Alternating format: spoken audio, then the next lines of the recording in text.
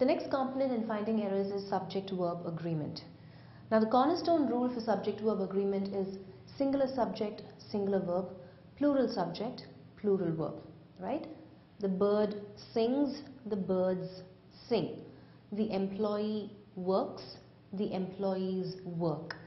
Now if you look at this, for nouns you add an S to make it plural, right? One book, two books. One pen, two pens. It's just the opposite for the verbs, right? You add an S to make it singular. The dog bites, the dogs bite, right? So let's apply this learning and learn to identify errors pertaining to subject-verb agreement through some example sentences. Now let's look at our first example here. Some genuine issues exist with the newly adopted system and needs to be examined seriously. Again, sentence divided into 4 parts. Let's understand what our subject is here. Some genuine issues exist with the newly adopted system. Okay, so with the newly adopted system is my prepositional phrase, additional information. Some genuine issues exist. So I know what exists. That's my subject, the issues. What sort of issues? Genuine issues. Genuine is my adjective describing the issues. Okay, so far we're good. And needs to be examined seriously. Now here we're talking about more than one issue, right? Which means issues is a plural subject.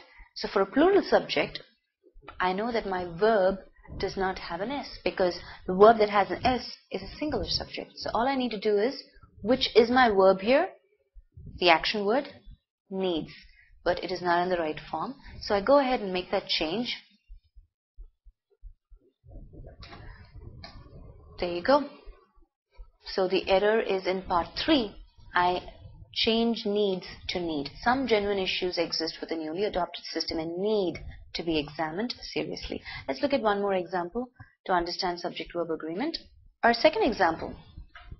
Hrithik along with his family are visiting the Prince of Wales Museum day after tomorrow. Okay, great. Again, the sentence is divided into 4 parts. Let's look at who our subject is. Who is visiting the Prince of Wales Museum? Hrithik, right? So Hrithik is our subject here. And do you see this whole sentence starts with along with his family? Now that's a prepositional phrase. Along is the preposition, right? So one other rule of subject-verb agreement is do not be confused by prepositional phrases that come in between the subject and the verb. The verb is still are visiting. That's your verb right there. Correct? So what changes do I need to make? I need to ensure, because Hrithik is a singular subject, I need to make sure my verb is in line with the singular subject. So all I do is change are visiting, because we're not talking about his family is not the subject, Hrithik is still the subject. So you go ahead and make that change. The error is in part 2. You change are to is. Okay, so Hrithik along with his family is visiting the Prince of Wales Museum day after tomorrow. Let's look at our third example. 20 kilometers are not a great distance in these days of fast moving vehicles. The highlighted phrase is are not a great distance. So we need to see if this highlighted phrase is correct or incorrect, and if it's incorrect, we are going to replace it with one of these options. Option A is not a great distance. Option B, are not too great a distance. Option C, aren't providing a great distance. Okay, so now what is my subject here? Of course, my subject here is 20 kilometers. Now another rule for subject-verb agreement is units of measurement with respect to distance or anything with respect to time, quantity, money, always take up a singular subject. For example, 4 years is a long time to wait for a reply.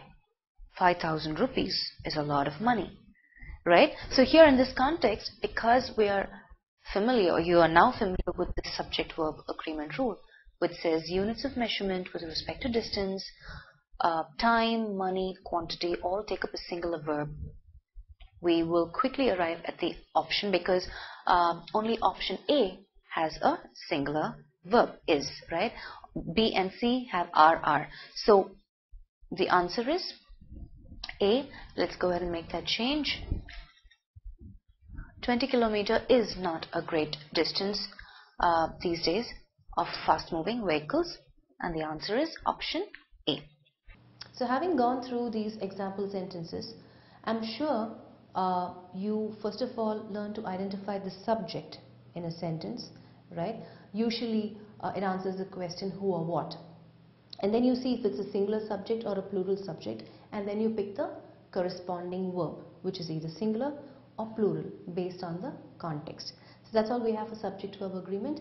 Let's move to our next component in finding errors.